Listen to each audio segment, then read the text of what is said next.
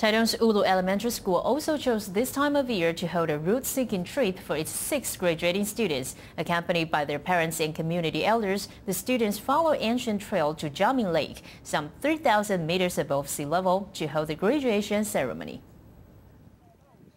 June is the graduation season in Taiwan. Taitung's school held a route-seeking trip for its 6th graduating students.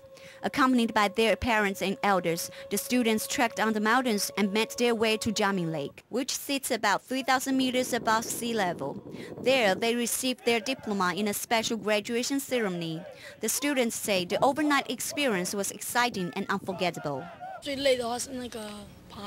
The most difficult part was climbing the Santa mountain. The mountain was high and steep, and it was very windy at the time.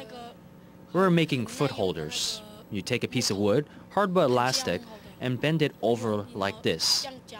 Now it becomes a holder for your foot.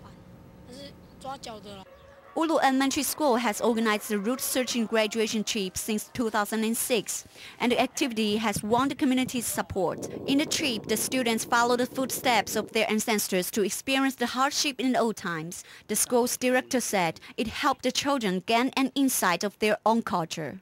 The driving force of any program comes from the school and the community. It's a good thing that the community and the parents support this trip, so we didn't have much trouble promoting this learning activity. The director hopes the experience of trekking in the mountains over the ancient trail will help the students understand the difficult life of their ancestors and boost their sense of identity with their own culture. TITV Weekly.